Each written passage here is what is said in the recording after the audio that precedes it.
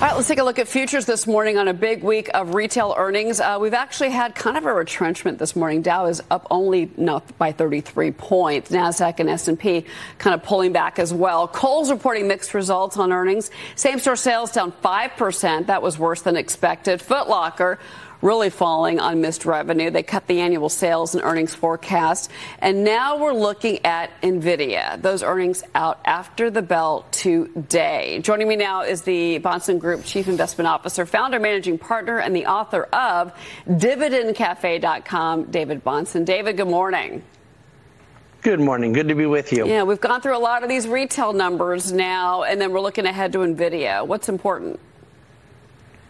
Well, I think that with Nvidia, their actual reported earnings have very little to do with how the company trades, because when you're up a couple 100% in 9 months, you're really trading off of just a sentiment, sort of euphoria from investors that have bid the valuation very high. And so it's sort of priced for like 20 years of perfection. What they announce in a particular 3-month period is less relevant. Building this ongoing excitement that they have this sort of infinity opportunity in AI, that's what the company's trying to do. Well, we'll see what they tell us after the bell tonight. Certainly, any forecast that we get from them is going to be crucial. And we're looking at possibly a 10% move on the stock either way, if you look at the bets right now on it. I want to talk about interest rates, and in particular bond yields. You know, the 10-year yield right now is sitting at its highest level since 2007.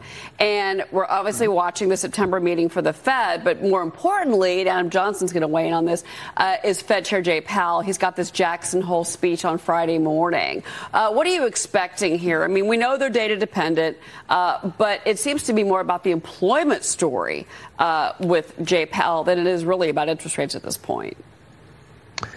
Yeah, I think that's right, and I think it's very unfortunate because what that indicates is they do believe that unemployment is necessary to get inflation down or price stability, and it's categorically false.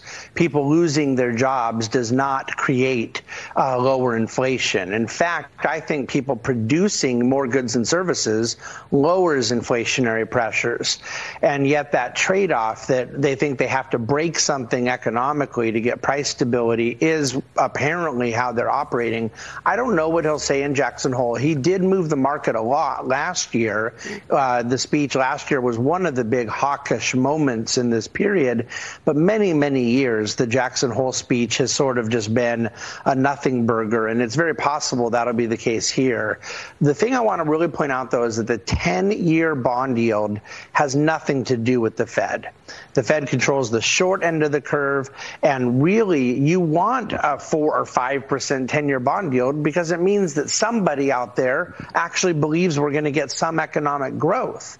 The reason 4% seems like a big deal to us is because we've had a 10-year around 2 to 3% for 15 years. And we've had that because there's been such subpar economic growth because of excessive government spending. It's put pressure down on growth and growth expectations, and that's a huge problem. Well, and there's a lot of thinking out there that interest rates, the Fed's positioning is here to stay, that we're not going to go to that ultra low rate environment that really has powered us through, as to your point, over the last 15 years. Adam Johnson's on set with me. He's got a question for you. Oh, thanks, Cheryl. Yeah, David, I, as a growth investor, have certainly had to deal with rising rates myself, right? Because higher rates mean that those future earnings are worth less today. Therefore, the stocks go down. I'm also of the view that the Fed will engineer a safe landing. I have stayed long my precious growth stocks, but I've had to go higher up on the quality curve. Some of the little ones that I loved, I had to get rid of. How are you dealing with the pressure from rates? Yeah, see, we're in a little different boat, Adam, because we're dividend growth investors, and it's much more cash flow generation than it is multiple dependent. And so if we're getting growing dividends, there tends to be more of a value bias for us and less of a growth orientation in what you do at your firm. But I do believe that the key expression there is around soft landing is Fed generate one. And I don't agree. I think that what you probably are hoping for is that the Fed falls into one, right? That circumstances circumstances come together in a way that we end up with a soft landing, I think that is the most likely scenario.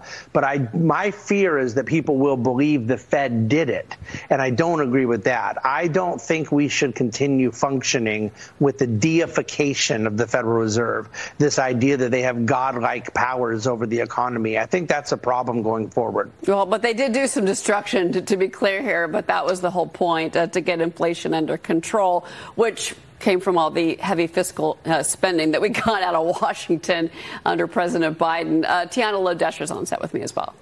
So last time at Jackson Hole, we were really trying to hear how restrictive for how high would we go with those rates.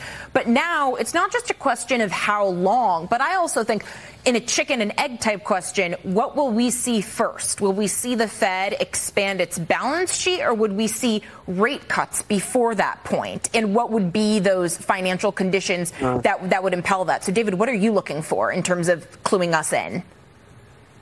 Yeah, I think that if you get back to some catalyst where there's a bad event and the Fed wants to come intervene and accommodate, I think you'd see both.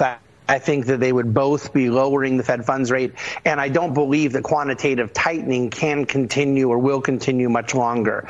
Candidly, they've done more of it than I would have expected they will, but the lesson of Japan to me here is that once a central bank expands their balance sheet, there's very limited ability to ever contract it. The society and the financial markets become really dependent on it. And so that idea that the Fed is not likely to go back to the zero bound, that's all very easy to say when the economy is not in a recession. But I don't know why anyone would believe that the Fed would not go back there. I think they will go back there when the conditions call for it, and I think that's a terrible thing. David Bahnsen, some great points from me this morning, David. Thank you. Thanks so much.